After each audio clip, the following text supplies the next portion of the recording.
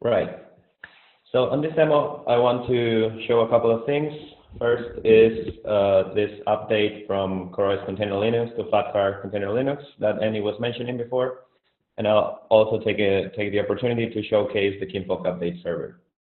So the first thing I'm going to do is I'm going to log into an instance that I prepared before of the Kinvolk Update Server. So this is what a company that has the managed service will see. So let's go to Webinar Demo. And the first thing that appears here is the GitHub authentication. So we use auth to authenticate into the instance. So you need to be added to a group to be able to log in. Thankfully, I'm added to this particular group, so I'm going to sign in. And yeah, I'm going to verify myself because security is pretty important to us. Just a second. There we go. And now I'm going to authorize the application to authenticate me. Yeah, and that's it. So I'm logged in into the Kinvolk Update service. So you see here one application, which is Flatcar Container Linux. You could have several other applications that use the Yamaha protocol, but let's focus on Flatcar Container Linux here. And here on the right, you can see some activity panel where you see all the relevant events that happened in the past.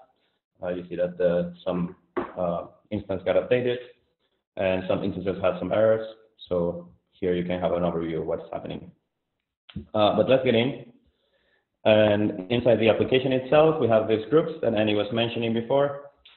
We have production alpha group, which is just to showcase how you would like to run some alpha instances in production. And we have production stable group, which is where all your instances should be running. And you see here that we have two instances.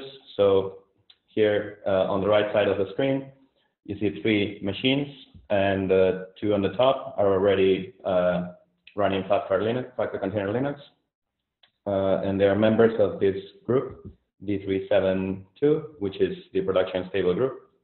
And there's one instance at the bottom that's running CoreOS Container Linux, and the server doesn't know about it.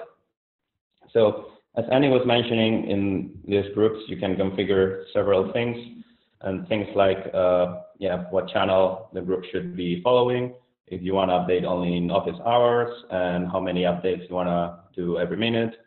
So this allows you to finally grain control how the updates should be deploying to your clusters.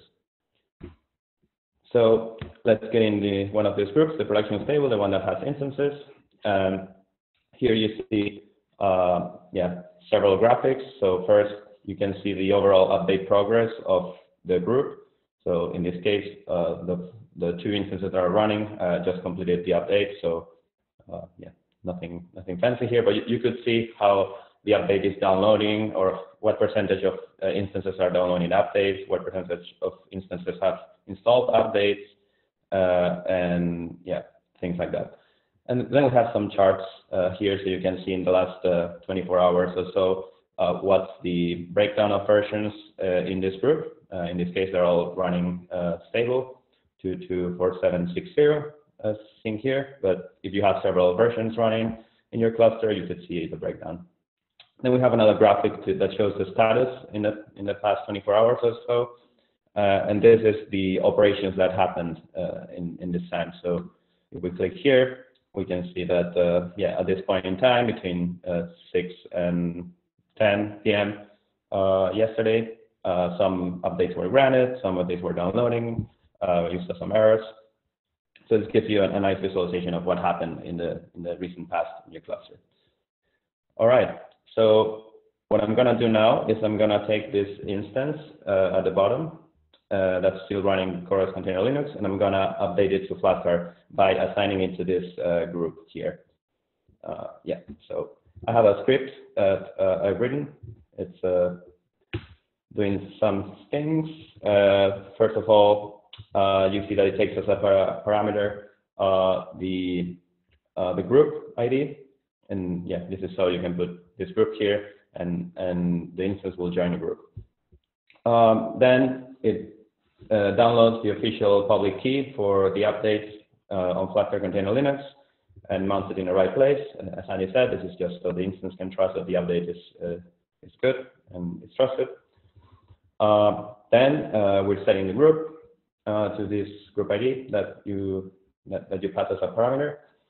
And then this is the important part.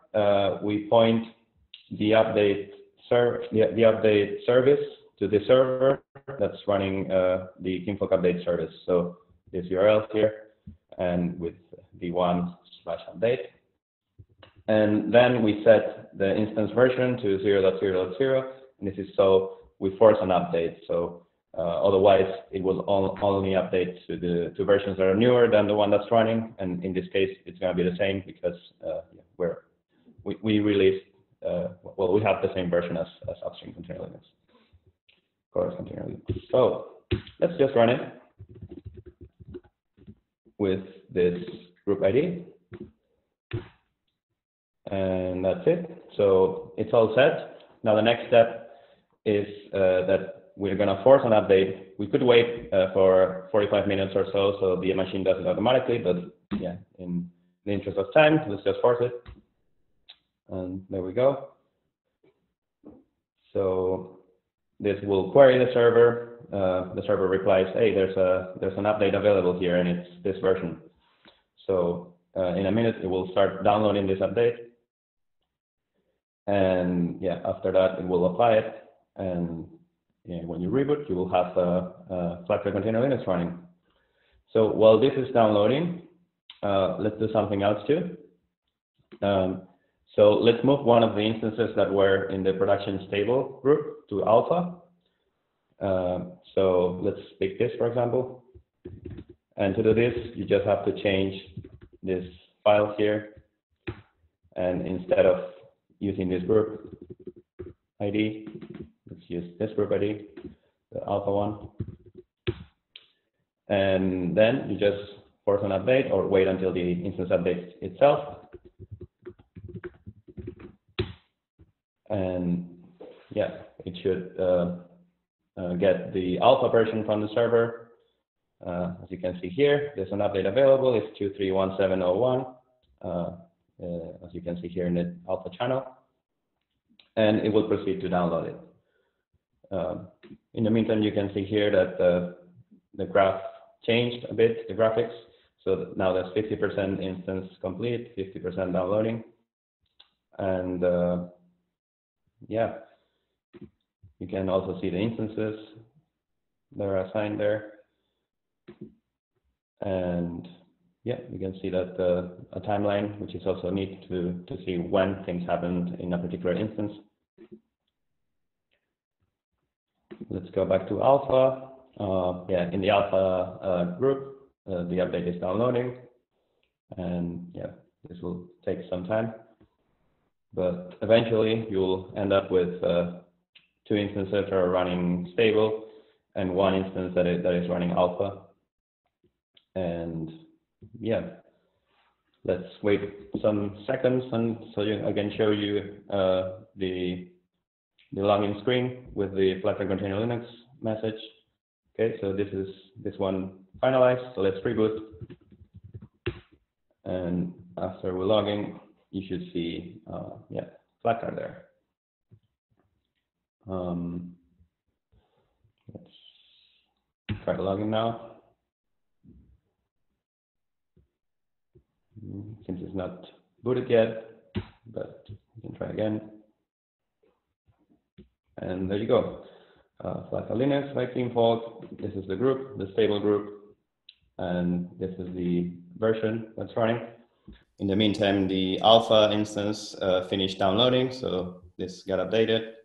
And now, same thing, I can reboot and wait a bit. So we can see now that the update was downloaded, and since the instance didn't query the server after it's been updated, the server doesn't know that it's already updated. So let's force another update here. And the server will reply, hey, there's no update, but this is the way that the server knows that the machine was updated successfully. So if we refresh here, all are complete. Now we can log into the instance we moved to the alpha group. and it's there. Again, Flatcar, but this time it's running 231701 as the alpha channel shows. And again, we can force an update, so the server knows that the machine is good, and that the update was successful. And refreshing shows it as complete. And you can see here how it was running. Yeah, this represents actually version 0, and now it's running 231701. So yeah. Great. That's pretty much it for my side.